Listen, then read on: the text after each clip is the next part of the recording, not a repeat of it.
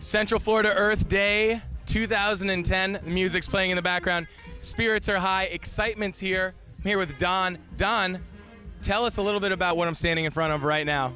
I own a company named InterShelter, which produces these domes that we're standing in front of. These things go up as fast as a tent. Once they're up, they're hurricane-proof, earthquake-proof, and fire-proof. So what you have is a building that is as portable and mobile as a tent. Once it's up, it's indestructible to natural elements. We can house a lot of people very inexpensively.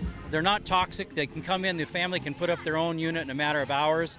They can stay in their neighborhoods next to their family and their churches, their clergy, their friends, and rebuild their lives together in a dome. When the homes are rebuilt, they can bust them down and wait for the next hurricane. This little one here was put up by a bunch of kids from the school district that they're helping get off the streets and learn trade skills.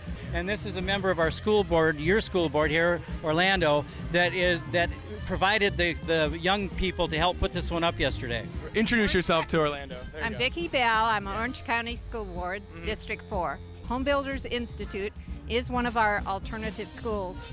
And it was those students who've been trained how to build that came out and put this together. When were they able to set this up? Like today, yesterday? Morning. This morning? It took what, 2 hours? Only 2 hours for this tiny one. My God, it's got a window and everything like that. And is it also air conditioned inside? This one is solar power, air conditioned, totally off the grid. You can have LED lighting in there.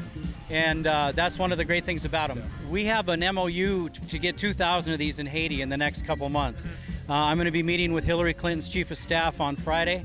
I'm going to be scheduled to be at a meeting at the White House on the 17th of May with the President of Haiti, the Prime Minister of Haiti, and Ambassador Joseph, who has written a letter to President Clinton saying these are the answer for Haiti. Well, come in here, both of you guys. I want everyone in Orlando to see these are the people that are helping protect the United States.